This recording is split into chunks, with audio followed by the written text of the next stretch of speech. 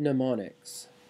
Mnemonic is spelled weirdly because Greek likes putting M and N together. Mnemosony is Greek for memory, and mnemonics are tricks that we use to aid our memory. They're often silly or nonsensical, which helps them stand out in our minds so we don't forget. First, the Latin case order mnemonic. No good dudes accuse able vixens. Now, of course, this is nonsense, but vixens, by the way, being female foxes, um, just stands for the vocative case. So each of the words in no good dudes accuse able vixens gives us a case in the normal American textbook Latin case order. No stands for nominative, the naming case. Good stands for genitive, the case for used for possession.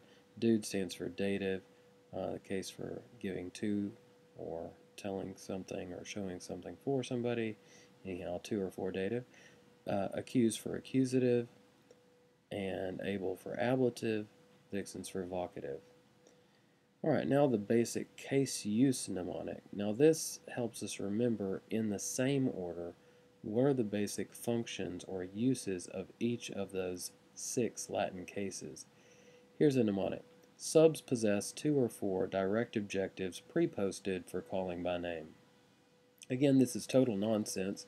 Subs as in submarines, possess as in possession for the genitive.